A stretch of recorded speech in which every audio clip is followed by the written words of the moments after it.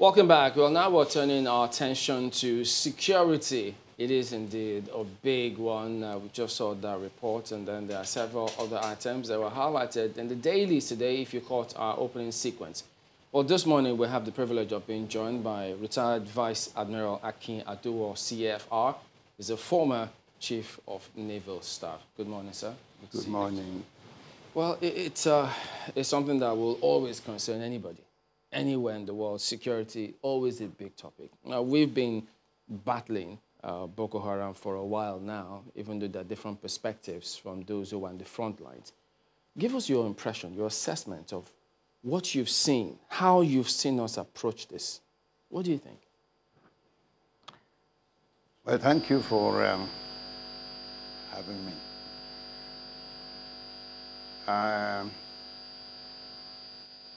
I do watch your programs and listen to the discussions, arguments. Thank you, sir. About security, the concern of citizens, and the condition and situations in which innocent Nigerians in villages and towns, especially in the northeast, have found themselves.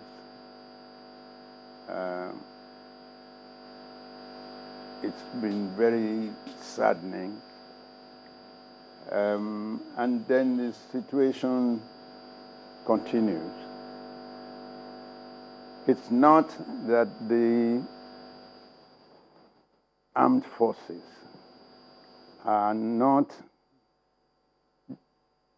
doing what they should do, but the way they do these things have really stood against the success of their efforts. War is not a football or cricket match. It's not a game. And I'm speaking from my experience in the Nigerian Civil War, the Biafran War, in which I led, in fact, all the coastal operations from Lagos to Bonny for the historic landing in that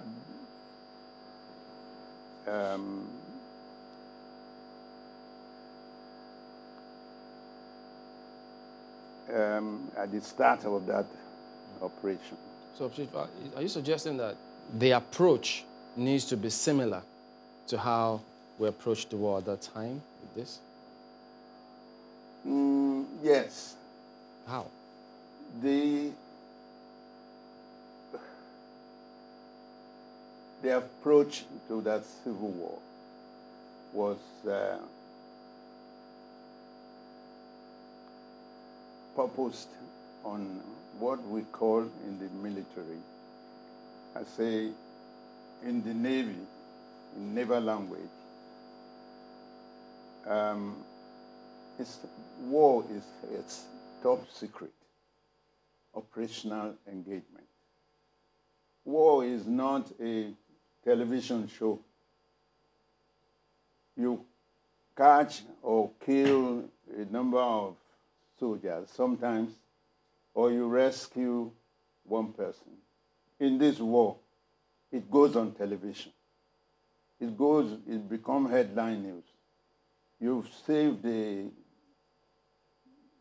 innocent, maybe one member of the abducted girls in, what's the first place? Chibok? Chibok. And then later on, what's the other one? Dapchi? Dapchi. It goes on television. The Air Force bombs a particular location, position of the Boko Haram. And there's the very strike of those positions is shown live on television. Are you saying, sir, that those actions are undermining the success of the... They are, because it gives your enemies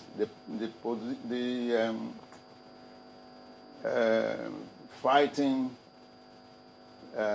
Boko Haram that you're trying to conquer. Perhaps it gives them courage. Perhaps the intention of government, when they do that, is to let the Nigerian know that they're actually doing something. Why do Nigerians need to know all that on live television? War is based on secret planning, order of battle. You don't keep your path to the fighting ground exposed to your enemies. And when you really hit them, the result goes on, I mean, this minor success goes on live television. Then you face the press, make statements. If we fought the Biafran war like has been going on Boko Haram and these farmers,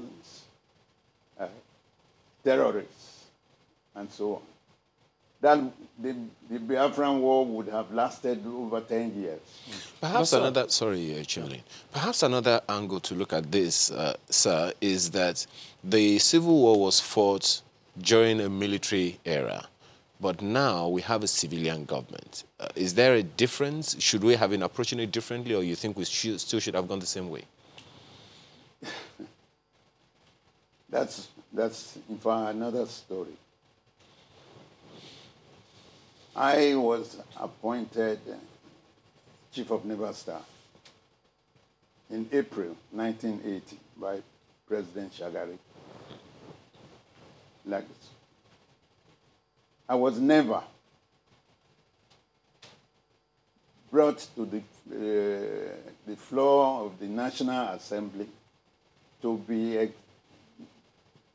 queried, examined, and assessed by politically elected members of the National Assembly. The appointment of service chiefs all over the world, from where I even attended courses, the British Army, Navy, Air Force, and all other such services. The appointment is at the prerogative of the Prime Minister in the UK. It only goes to the Queen to inform the Queen. Appointment of service chiefs doesn't go to the House of Commons or even House of Lords for approval. All right, so what we do here, and that places the military in the hands of politicians. And a politician will now say, oh, this is my brother's son. I want him to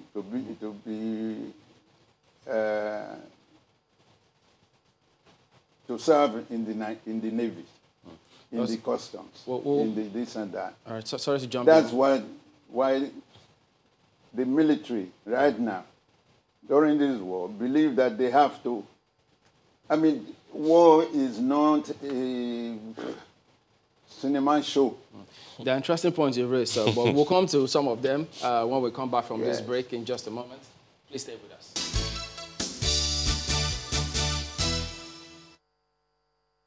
Well, sir, concerning the service chiefs, I mean, even in 2015, the president had to write the National Assembly for confirmation of the service chiefs. That's what our law requires. So in terms of submitting themselves to civilian authority, that's what the law says. And so that law is wrong. Listen, we took up the system of military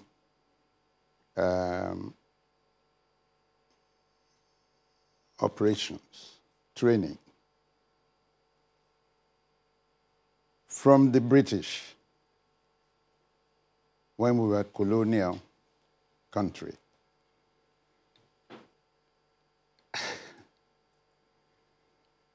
In that country, there is no presentation of service chiefs' appointments to the House of Commons, to the Parliament, for about maybe 500, 600 years. In the United States, of whose Naval War College I also attended, the appointment of service chiefs is by the President and Commander-in-Chief. Who is an elected official. Not after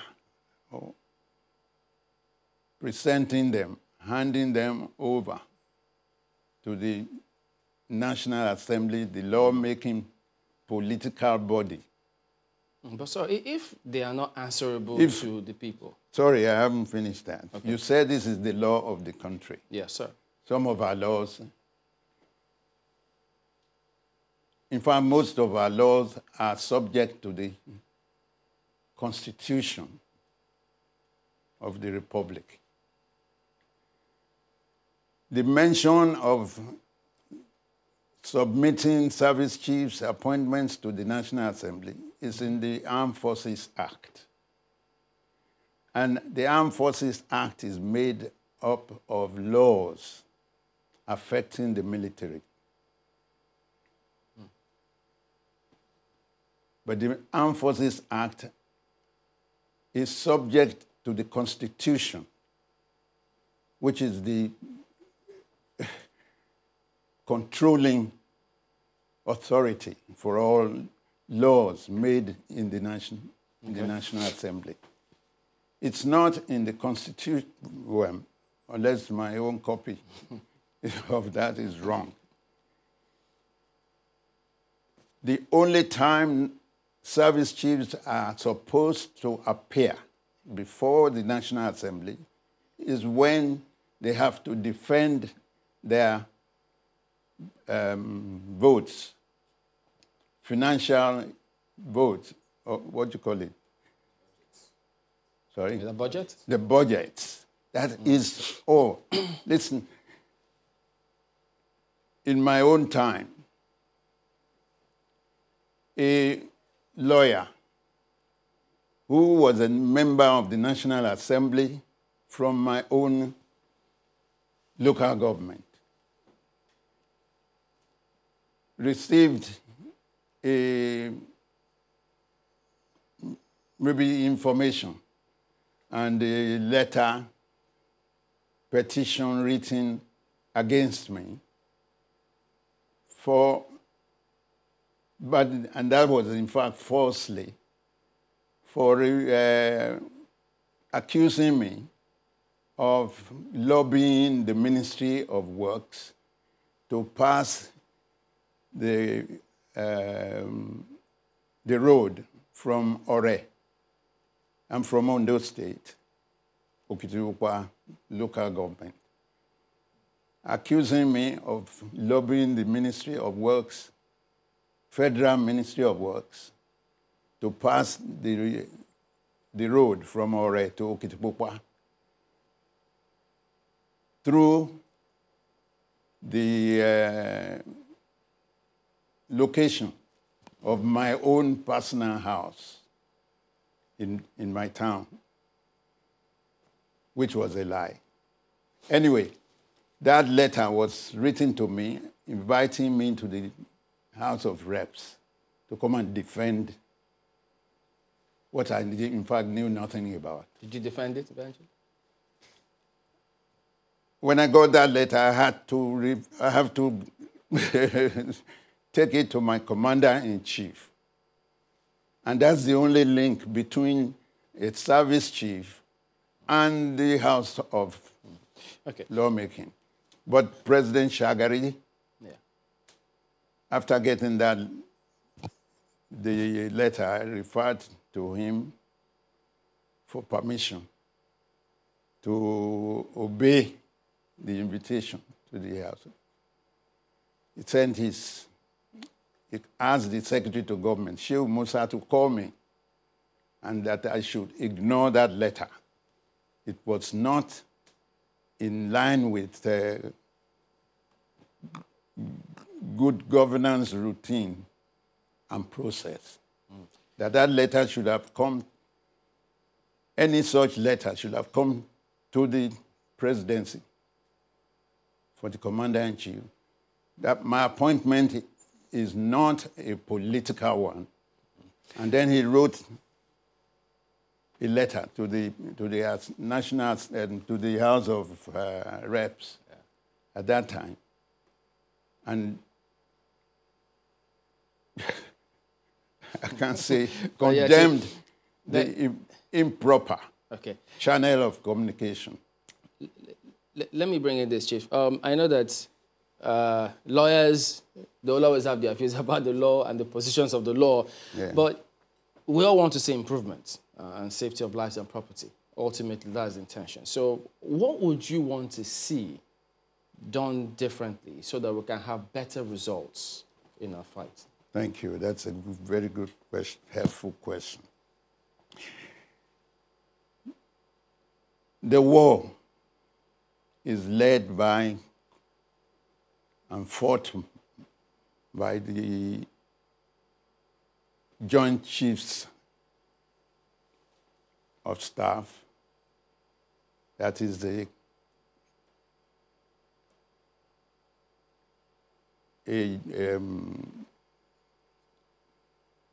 made of the Joint Chiefs of Staff is made up of the Chiefs of Services. In our own case, we have a Chief of Defense Staff.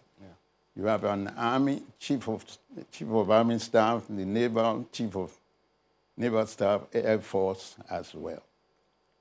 They get the orders from the Commander-in-Chief that war has been declared against Cameroon, or in this case, a civil war, internal war, and go out there. In our own case, in our own civil war, the head of state, Commander-in-Chief, thank God he's still alive, gave us instruction that this war has been declared against the eastern states, declaration of their own independence, which they wanted to secede from Nigeria, led by, I don't want to name names privately. But we were given also an order booklet that this war should actually be fought like a police action, because it is against our brothers, our fellow officers and men. We train together. We have been citizens of the same country and so on. And we should, or we will want to avoid much bloodshed. Those orders were from the head of state, the head of government, the commander-in-chief, not from the National Assembly. And that became a problem for us, because much of the ammunition, the weapons we needed, were withheld. That gave us a lot of things. While the Biafrans were bombing us, dropping napalm bombs, setting tanks in Bonny, diesel tanks on fire. And it was causing us a lot of problems. For that reason, if Adekunle, who took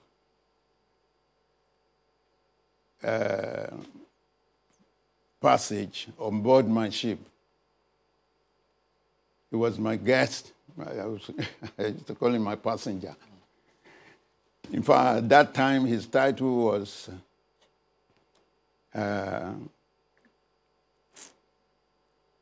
Land Forces Officer or Land Forces Commander. I was Naval Forces Commander. I was his naval equivalent.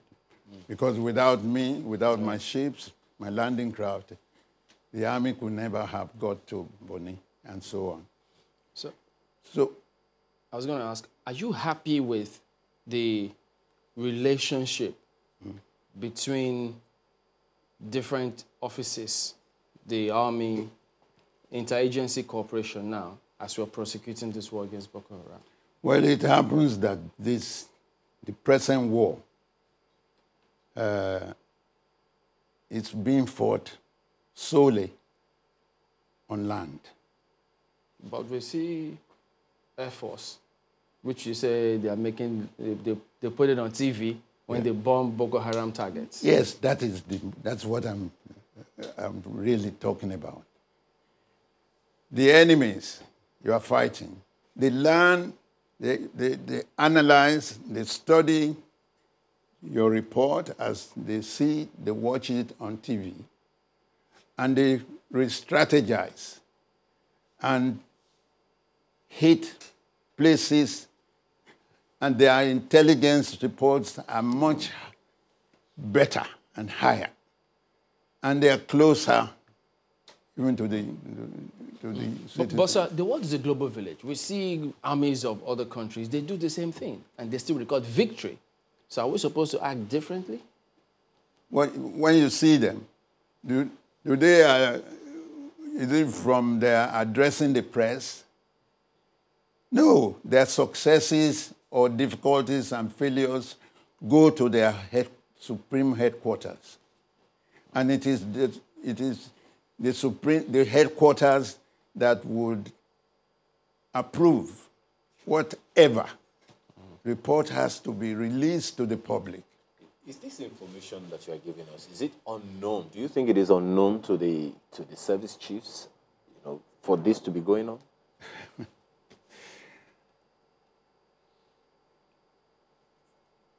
For what? No, you said that these things that we shouldn't be putting such information on TV because the war we're fighting is not a football match, it's not a cricket match. Precisely. But the service chiefs ought to know that, and of course, these things do go on, sometimes with their permission as well. Do you think they are... I think it comes to a contest for maybe what I can call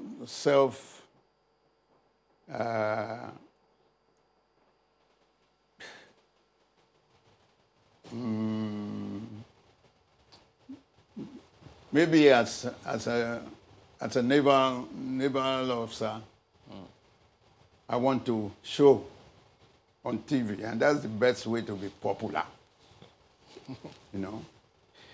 Part of my own success in that war was to rescue David Ejo, who had absconded or fled from Benin City as military governor to a fishing village near Saple. And he said, well, that's what I read in the papers. We all read in papers that he rode a bicycle and maybe dressed like a female cyclist or something like that. And he ran away. When the Biafrans crossed over and took over the government, the state of this thing. Now, like we, in fact, left Lagos, with Adekunle on board my ship, followed by some 4 other ships, and a troop carrier, in which they had their vehicles, soldiers, and other things that they needed. Okay. We left Lagos on the order of the commander. That was Benjamin Adekunle, of maintaining perfect radio silence. There will be no communication on radio between ships, between troops. It's after success of an operation that a report will go to the headquarters, supreme headquarters, and I, in fact, happen to have been chosen as the communicator, for want of a better word, because as the effect of controlling provision of arms and ammunition to us, Okay. was hitting us hard.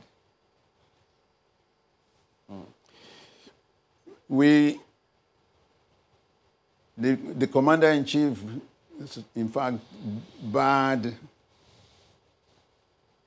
Brigadier Adekunle from coming to Lagos, because on radio, he would talk to his commander, to his CNC. He was sitting on your this and that in an air-conditioned room. This buggers, for a better pronunciation of that word, are bombing us here. They are roasting us, and this and that. So the commander-in-chief banned him from coming to Lagos. He wanted to many times, and it would have been another small war within the headquarters. So I was always the conduit, my ship, Okay. from between Lagos and the Eastern war front. All right, sir. That way, in fact, I was invited to the war cabinet, sometimes lasting from maybe 9 p.m. to the early hours of the morning.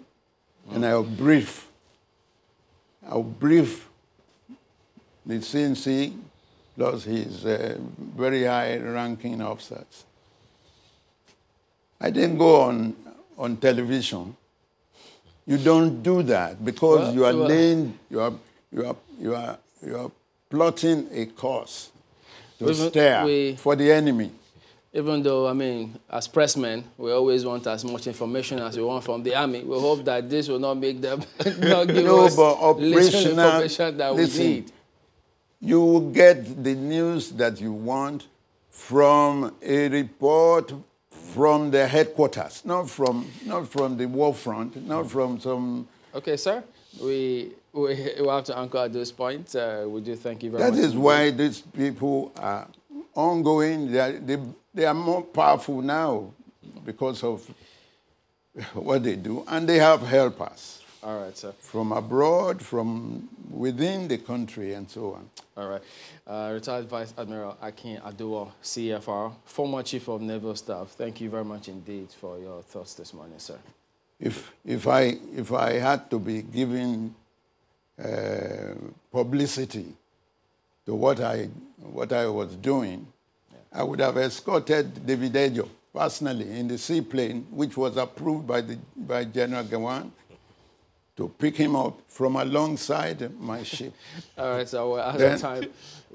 Then I would have, I probably would have got a medal all right, then. Well, from the press. thank you very much, sir. We'll be back in just a moment, everyone. Please join us again.